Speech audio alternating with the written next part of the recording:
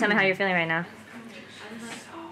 Tired. I don't know. I always feel tired. I feel good. I feel good. Never would have thought about it like this could beat anybody. You know what I mean? But I don't know. I just I'm excited to keep winning. Did the fight go as planned?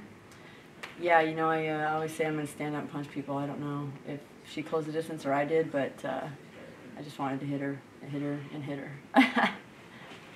And how'd you feel about the finish? Good. I thought I was gonna finish it with the TKO or whatever, but I started to fall off the top, and I didn't know if she was gonna get out, and I didn't want to lose it. And then I don't know what them arm bars are right there. I never practice that. I don't even know how I do that. And what was going through your mind when the fight was over? Thank God it's over. I wanted to end first round, but I remember being like, "Holy crap! I just want this to be over." I ripped that arm off. And what's next for you? I don't know. They haven't told me yet. Hopefully a bonus. Shannon. Is there anyone you'd like to fight? I'll fight anybody. I don't know. I don't care who it is.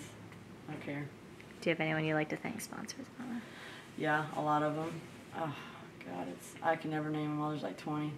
But I just want to thank all of them for jumping on my ass everywhere and helping me out, supporting me and shit, you know. But definitely my gyms. Gracie Baja, Nogi BJJ with Victor Poses. Who else did I train with? Jeremy Mahan. All them guys, just Aaron Pinay and all them guys, they just helped me out a lot. So they created a monster.